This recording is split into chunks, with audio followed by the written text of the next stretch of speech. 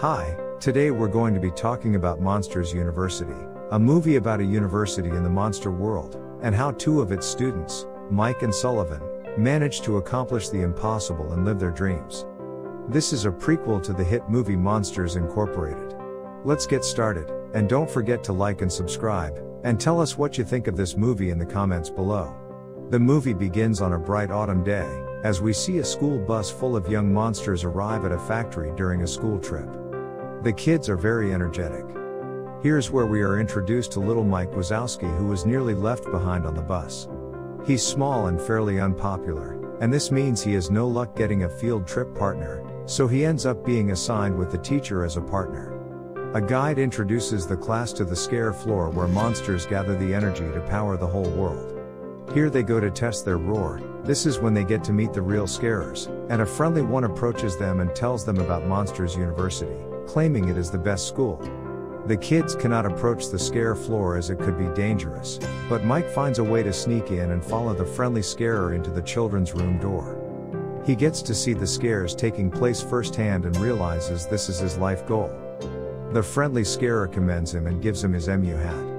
Years passed and Mike has grown to be ready for his first day at Monsters University. When he arrives there, he's greeted by all the varied and colorful monsters that attend the incredible university. As he gets ready to check the first item on his career checklist, he gets welcomed by the entire energetic team of university guides. He even gets his student ID card made, officially making him a university student.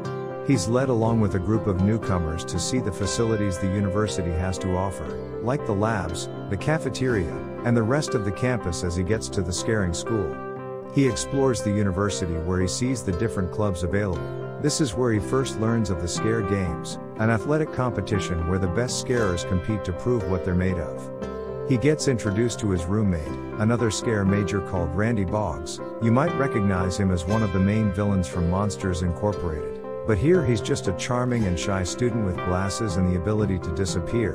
Mike suggests he should drop the glasses though.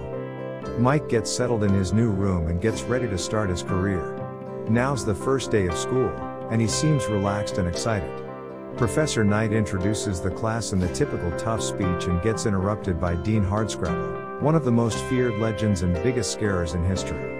She tells them about the final exam, and how they'll be out of the scaring program were they to fail. Professor Knight continues the class by asking a question about the properties of a roar, and as Mike is intelligently giving the technical reply, James Sullivan appears in the back of the class with a tremendous roar that surprises everyone. Everyone is amused, as the name Sullivan is also a legend among monsters. The professor is immediately charmed and mentions he expects big things from him. Mike decides he's going to dedicate all his time to studying and passing that final exam when Sully breaks into his room through the window with the stolen pet of Fear Tech University. He took it as a prank to take to the fraternity party and be accepted in their circle. The pig pet escapes with Mike's hat, and they throw it out. But they end up getting into the frat party.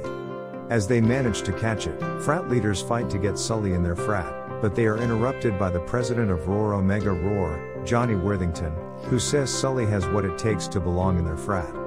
Worthington also recommends Mike join Uzma Kappa, a frat full of friendly and goofy monsters.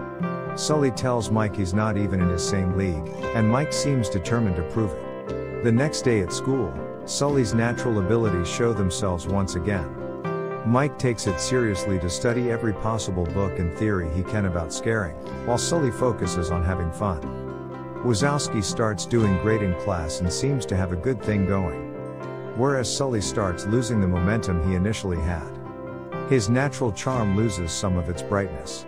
The day of the final exam arrives, Mike is ready, and the Roar Omega Roar precariously takes Sully's jacket, promising they'll give it back once he aces the test. The final test consists of going through a scary demonstration with a simulated room, and Professor Knight reads them a situation and kids status. The monsters have to demonstrate a scare and a technical answer. Sully starts getting ready to scare and messes with Mike, and tells him he doesn't belong here. They both have a roar off and Sully ends up tripping and making them scream Ken with Ms. Hardscrabble records scream, fall, and break.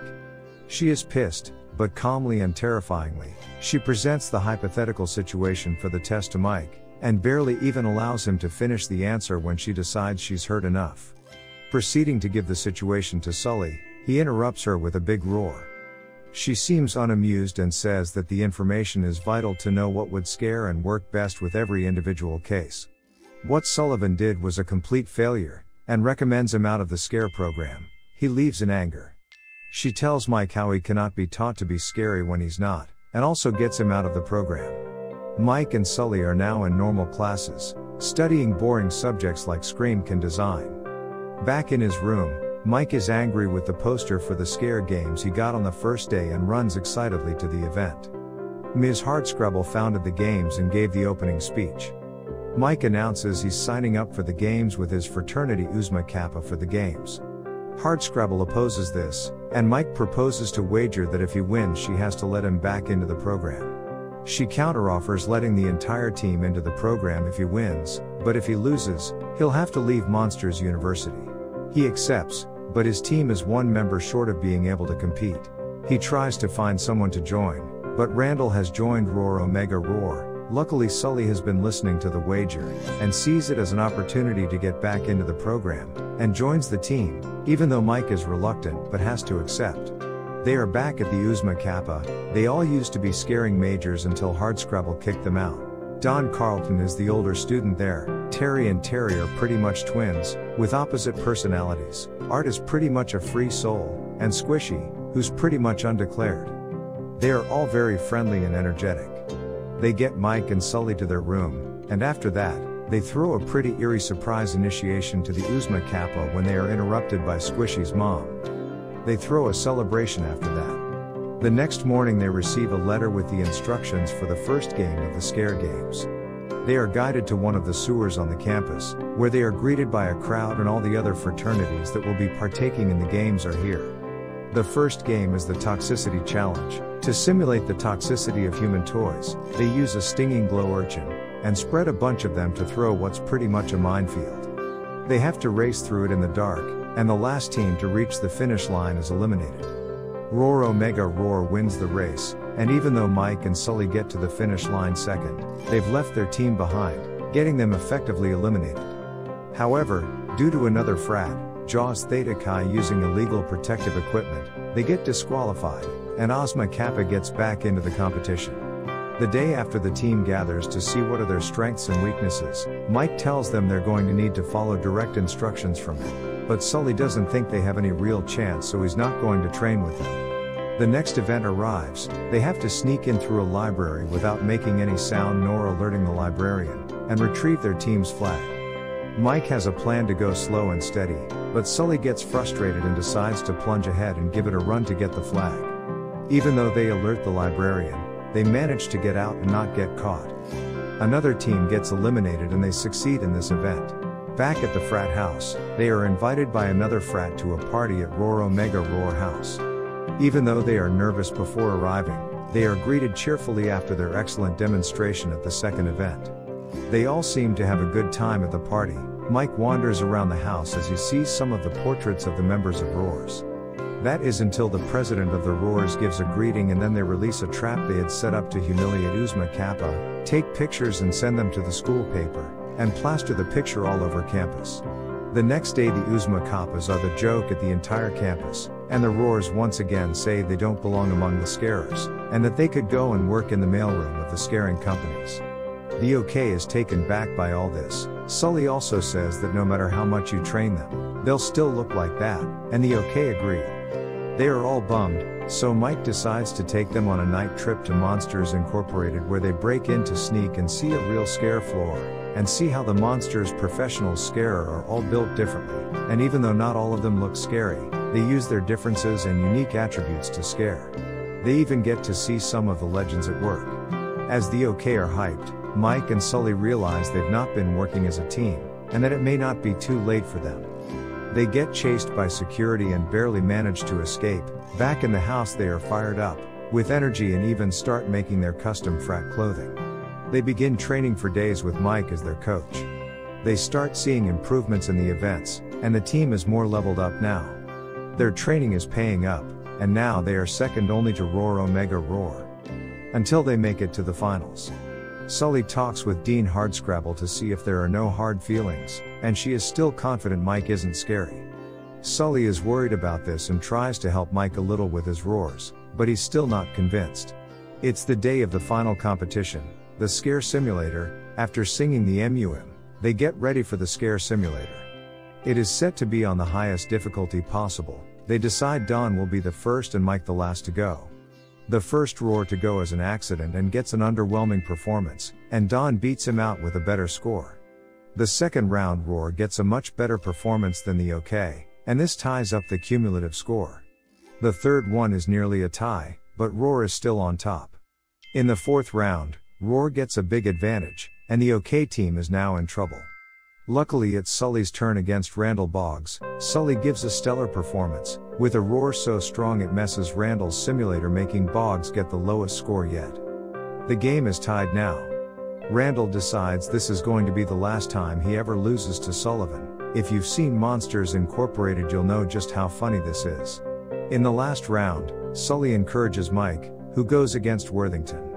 They both get into their simulations, and Worthington gives an amazing performance, earning him a nearly perfect score. Meanwhile, Mike's going for a more technical approach, and once there he gives it his all. With the biggest roar he earns a perfect, record-breaking score. The Uzma Kappa team is the winner now. They all cheer and celebrate. After the event they are popular and beloved. Mike is melancholic looking at the simulator. But as he jokingly boos the simulator, he gets a perfect score again. And upon further investigation, he realizes the machine has been tampered with by Sully, and it's fixed to always give a perfect score. Mike has a discussion with Sully, in which Sully says he had to do it, otherwise the whole team would have lost because Mike just doesn't have it. After this, the entire Uzma Kappa team is feeling down. Mike sneaks into the university's laboratory. Meanwhile, Sully confesses to Hardscrabble that he cheated in the competition, and she expels him from the university. The alarms go off in the lab and Sully runs there to see what's going on before Hardscrabble gets there. Mike has entered through a door to the human world, gets into what seems to be a little girl's room, and tries to scare her, utterly failing, as the girl even mentions he looks cute. Soon he realizes he's actually in a camp, and there are dozens of children in the cabin waking up. None of them is afraid of Mike. They all seem to like it a lot. When Sully arrives there, the university authorities have already arrived. The OK frat tries to distract them while Sully goes through the same door Mike went in earlier. The cabin is empty, and the police are outside. Mike has managed to escape, but the police get a glimpse of Sully and start chasing him. Sully runs and hides, but then he finds Mike, staring in sorrow at a lake. Sully tries to make him feel better, but Mike explodes against him, as he claims that Sully will never know how it feels to try his best and still fail because he's got it all from birth. Sully replies with how he feels, how he's ashamed of his family's name, and how he's failed every test and got expelled from the university for cheating in the games. Saying he might not ever know how Mike feels, but he's not the only failure out there. I act scary, but most of the time I'm terrified, claims Sully. The police arrive, and chase Mike and Sully again. As they desperately escape back to the cabin they came through the first time, they realize the door has been shut down. Hardscrabble has deactivated the door until the official authorities arrive. Mike suggests to Sully that if they manage to get enough scream energy, they'll be able to activate the door from this side. So they start to use everything they've learned to terrify the officers as they go into the cabin.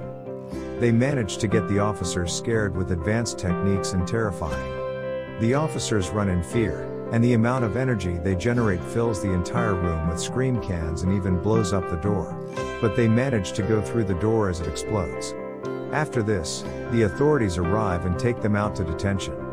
Later they are back in the frat house and announce that they both have been expelled from Monsters University. The Uzma Kappas tell them that they were accepted into the scare program. They share an emotional moment as Mike and Sully have to leave. As the bus arrives, Mike and Sully say goodbye to each other, with an uncertain future ahead. But as Mike leaves on the bus and Sully stays behind, they both seem depressed.